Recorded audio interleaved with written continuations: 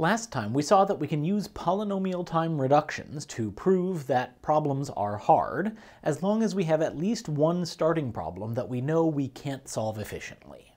But since our starting point was just to assume that Nash equilibria are hard to compute, I want to give some better motivation by connecting the Nash equilibrium problem with other well-studied concepts in computational complexity. And if we want to classify different problems by their computational complexity, we need to first classify what sorts of problems are we talking about. And we can divide many of the problems we study in computer science into one of these broad categories. A decision problem is one where we are trying to provide a yes or no answer. An example you may have seen before is deciding whether two nodes in a graph have some path that connects them. And an example of a game theory decision problem is determining whether a particular payoff matrix has a pure strategy Nash equilibrium. Next, we have optimization problems, where the answer we're trying to find is some maximal or minimal numerical value. So in a graph, we might want to look for the shortest distance between two nodes. And in game theory, we might look for the best utility that can be achieved by a certain type of equilibrium. And finally, we have search problems where we're trying to find a particular object or instance. An example from graph theory would be actually constructing the shortest path between two vertices. And an example from game theory would be identifying a Nash equilibrium in a game. And many problems we study in computer science naturally have variants that fall into all of these categories. For example, if I want to find the correlated equilibrium that's best for player 1, actually getting the correlated equilibrium is a search problem.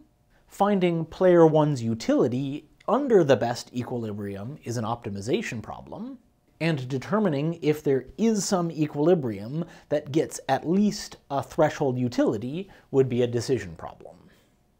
And so among these problem classifications, there's a bit of a spectrum from search problems, which tend to be the most natural way to phrase many problems, to decision problems, which tend to be the easiest to work with in a theoretical context. If the sort of output that the problem expects is just a yes or no answer, it can be much easier to prove things about the problem or its algorithms. And so in computational complexity, it's common to reason about the decision version of a problem, even if what we'd actually like to write an algorithm for is the search version. And so keeping in mind the relationship between these categories, we can focus for now on decision problems and classifications of hardness among decision problems. You may have heard before of the classes P and NP, which stand respectively for polynomial and non-deterministic polynomial. But what they mean is that P is the set of decision problems that can be solved by polynomial time algorithms, whereas NP is the set of decision problems that can be verified by polynomial time algorithms. When we talk about verification, we mean that if the answer to a particular instance is yes, it should be easy to prove that the answer is yes by something that can be checked in polynomial time. For example, the decision problem of determining whether a game has a pure strategy Nash equilibrium is polynomial time verifiable because the proof that the game has a pure equilibrium is to just list the actions that make up that pure equilibrium. If a game has a pure equilibrium, then the profile that is the pure equilibrium proves it, and if I give you that profile and the game, you can check in polynomial time by looking at all of the unilateral deviations whether anybody can benefit or whether that is in fact a pure strategy equilibrium of the game. So the class NP is the set of all decision problems where, if the answer is yes on a particular instance, there is a proof that can be checked in polynomial time. And as I've drawn here, the class P is definitely a subset of the class NP. Because if you can solve a problem in polynomial time, that is, there's an efficient algorithm that tells you whether the answer is yes or no, then there's obviously a proof that the answer is yes or no. That proof can be to just run the algorithm. So any problem that can be solved efficiently can also be verified efficiently, but there are plenty of problems that we don't know how to solve efficiently, but we can efficiently verify. For example, if I ask you if a game has a Nash equilibrium where the total utility is above some threshold, that might be hard to solve because we don't know how to efficiently find all of the mixed strategy Nash equilibria. But if the answer is yes, then there must be some equilibrium that proves it, and so you could present me the mixed strategy Nash equilibrium that has high enough utility, and I could write an algorithm to check that nobody has a beneficial deviation, and the sum of expected utilities is at least the threshold to verify your proof. So it seems like there should be decision problems that are efficiently verifiable, but are not efficiently solvable, and that gives us the P not equal to NP conjecture. It's well known that there is a subset relationship between P and NP, but it still remains an open conjecture that the relationship is strict. There's lots of good evidence in the form of problems that we know how to efficiently verify, but don't know how to efficiently solve, but yet there is no known proof that these sets are not equal. And this means that if we want to prove that a problem is hard, we can't realistically hope to prove that the problem is not in the set P. Because if we could identify a single problem where we can prove that it's in NP but not in P, then we would have proven the P not equal to NP conjecture. So short of proving that conjecture, the best we can do to show that our problem is hard to solve is to show that it is one of the hardest problems in the set NP. And that is the collection of NP-complete problems. Formally, a problem Y is NP-complete if every problem in the entire class NP can be reduced to Y. And the idea that NP-complete problems exist at all is kind of crazy. When we say that a problem is NP-complete, we're saying that every single decision problem that can be verified in polynomial time can be efficiently transformed into one particular problem, and if we could efficiently solve that problem, we could efficiently solve them all. But we do actually have problems that we can prove are NP-complete, such as Boolean satisfiability and graph three-colorability. And if you took a theory of computation class, you would actually see some of these proofs, where you would show that the Boolean satisfiability problem can encode any computation that happens in polynomial time. But for our purposes, we just need to know that there is one problem that's NP-complete, and once we know about that first problem, we can reduce it to other problems. And if we have any chain of polynomial time reductions that transforms Boolean satisfiability into the problem that we're interested in, then we know that that problem is at least as hard as any of the problems in the entire class NP. And if we apply these classifications of P, NP, or NP-complete to some of the problems we know from game theory, all of the decision problems that we know how to solve with a polynomial time algorithm fall into the class P. For example, checking whether a game has a pure Nash equilibrium requires looping through the entire payoff matrix, but that is polynomial with respect to the input size. And all of the problems that we've solved with linear programming, like checking for a correlated equilibrium with certain properties, also belong in the class P. But most of the decision problems related to mixed Nash equilibria don't, as far as we know, belong in P.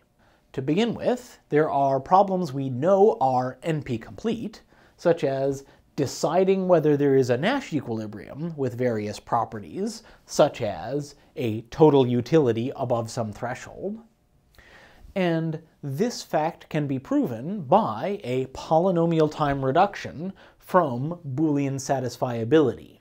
This sort of reduction would take a Boolean formula and, based on that formula, construct a payoff matrix such that the game would have a Nash equilibrium with high enough utility if and only if the Boolean formula we started with had some satisfying assignment, some way to assign the variables such that the overall formula comes out to true. So this sort of reduction transforms between very different types of problems, where we're starting with Boolean variables that are being ANDed and ORed together, and turning that into a payoff matrix with players and actions and utilities. But once a proof like that has been done, and we know about one game theory problem that is NP-complete, then we can prove that other game theory problems are NP-complete using much simpler sorts of reductions, where we're just transforming between different game theory problems rather than transforming problems of a completely different type. But unfortunately, we still haven't pinned down the complexity of the problem we really care about, which is computing a Nash equilibrium in a particular game.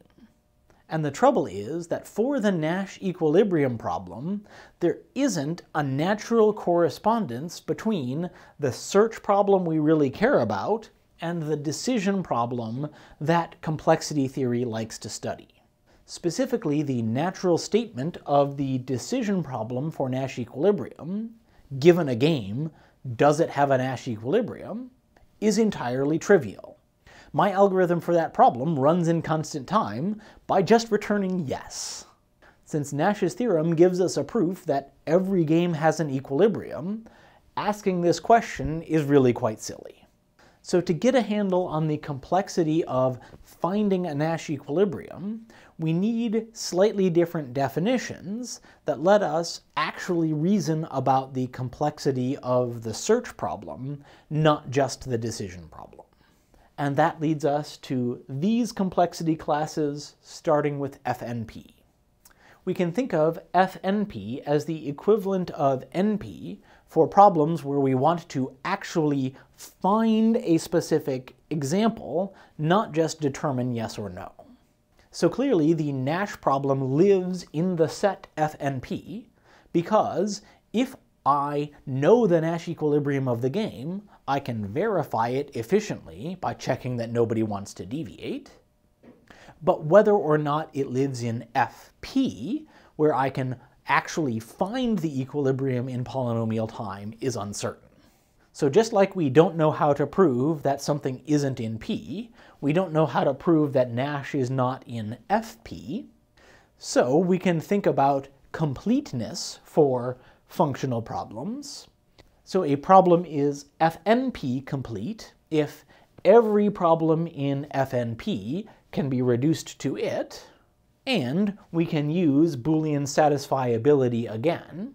The search version of Boolean satisfiability is to actually find which Boolean variables to set to true and which ones to set to false so that the formula is satisfied. And that problem is FNP complete. But that problem of finding a satisfying assignment is one where the answer could just be no. This particular formula doesn't have any way of making it evaluate to true. So within the class FNP, we can think about the subclass TFNP, where the T stands for total, and a search problem is total if it is known to have some answer, like Nash equilibrium, where we know that an equilibrium must exist, but there's still the problem of finding it. And then, within the class TFNP, we have the class PPAD, which specifies how we know that the problem is total.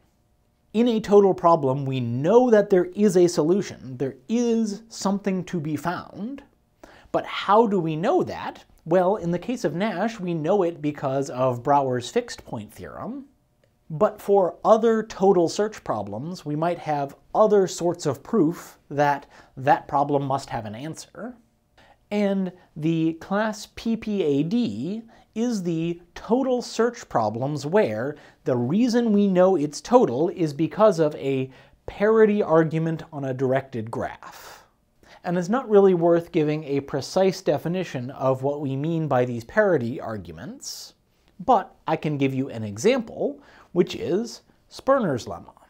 When we talked about Sperner's lemma, where we were looking for some subsimplex that was completely labeled, we knew that the simplex of one fewer dimension on the face must have an odd number of completely labeled simplices. And then we could do walks on a directed graph that would lead us to the fully labeled subsimplex of full dimension. And we knew that one of those walks would get us where we were going because the walks that failed paired up, and so there must be an odd one out that terminates somewhere inside the simplex. And so we're using a directed graph, and we're making a parity argument about odd versus even. And so all of the problems that are of this type are in the class PPAD. Now, PPAD seems like a much smaller and less significant class of problems than everything we can verify in polynomial time, but it does contain lots of interesting problems relating to identifying fixed points, which come up a lot in game theory and in other branches of economics, and just about anything that relies on Brouwer or other fixed point theorems.